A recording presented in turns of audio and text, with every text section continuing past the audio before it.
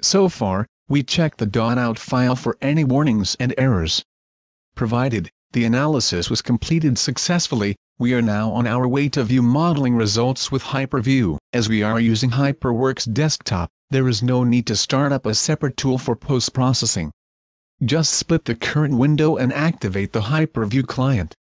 By the way, the desktop framework is explained in the starter kit video about the graphical user interface.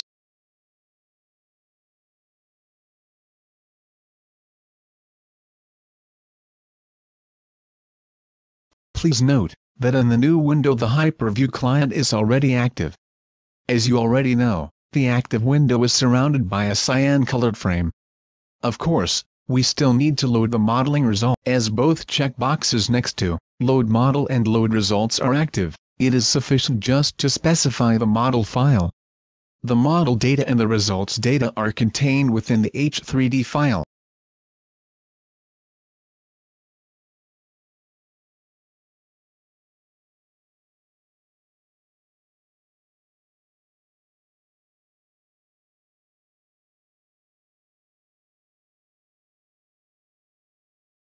To add mesh information to the display, just activate the corresponding and let's view displacement results.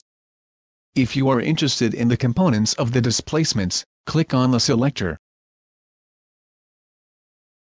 Don't forget to click on the Apply button.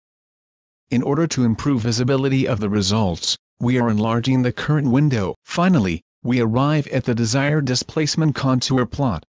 Now your brain and engineering knowledge are tested. For sure, always check the legend carefully. What are the maximum and minimum values? Do the values make sense? What are the units of the shown displacement? Would a displacement of, for instance 143 be reasonable? Do the displacements justify our assumption of a linear, small displacement analysis? What about the constraints? Is the model really behaving according to our expectations? As you can see, there are many questions to think about. In order to better understand the results, the displacements will be scaled by a factor of 20. The scaling of the displacements will only affect its graphical representation. Note, we are not changing the real magnitudes of the displacements, as you can see in the legend.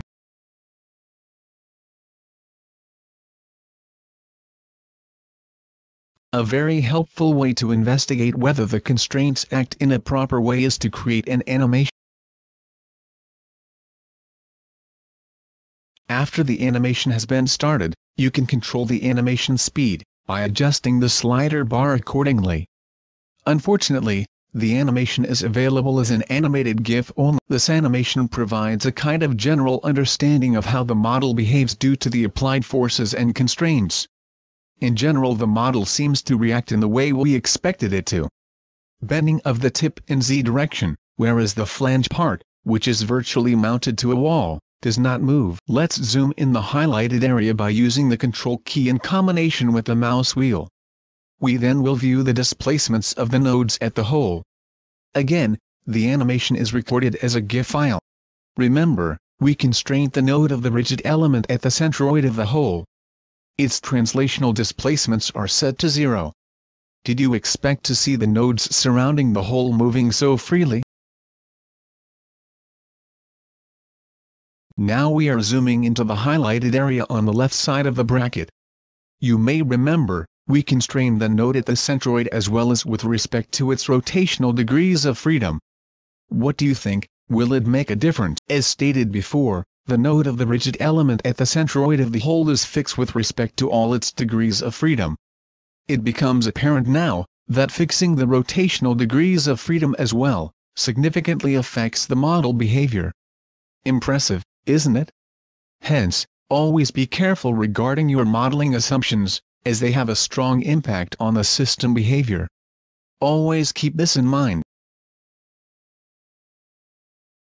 In the following step, we review the Mises stresses.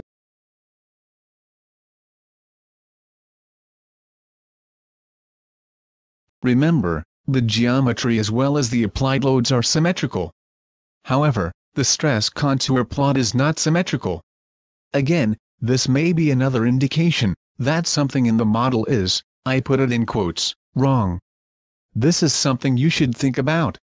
This ends our video on post-processing. For further reading and training exercises, please view the tutorials available in the help menu. Also, don't forget the starter kit manual, which also contains information about this very topic.